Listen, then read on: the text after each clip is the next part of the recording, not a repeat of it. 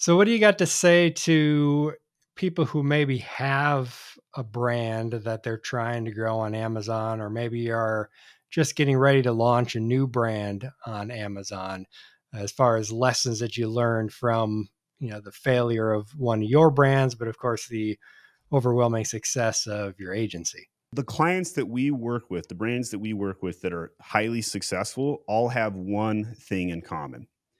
Products are fantastic. They're sourced really well. And so what I learned, and we even tried to start a division at our company that was built for sourcing products, and it was a massive headache, like Mhm. ridiculously difficult work. And trying to build that out, we shut that down. Like we decided, you know what? We're not good enough at that, right? So I got burned on my Age of Sage account because I chose the wrong products. I got burned at my agency for trying to help other people source products because we weren't good enough at that either.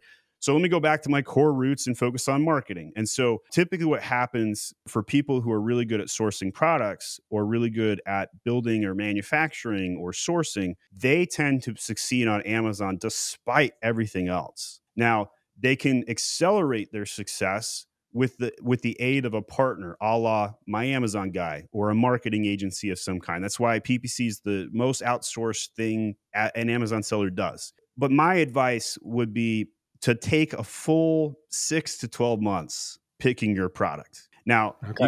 you go on YouTube and they're like, "Oh, it's 30 days," and go on Alibaba and order samples and you're off to the races. AliExpress. Don't do that, right? Like Yeah. if you can do it that quick, then so can every other dude who lives in an apartment or is bootstrapping out of their garage. Like that's not ideal. So being more selective on product selection seems to be the common trend that I have found where highly successful brands have made their big cash.